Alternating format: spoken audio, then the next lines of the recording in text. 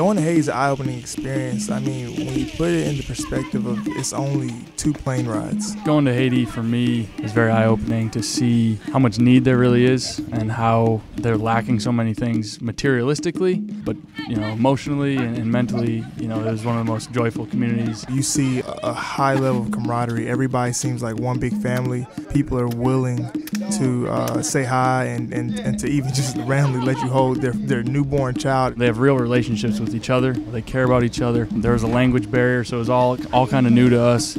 We got a chance to paint a couple houses, which was cool because it was just a whole community thing. But it was just a cool atmosphere, and just to see the passion and the pride they took in knowing that their house was getting painted. It was extremely eye-opening to see how some people are living still in 2017. It was just an overall amazing experience that I know I'll be back there for sure.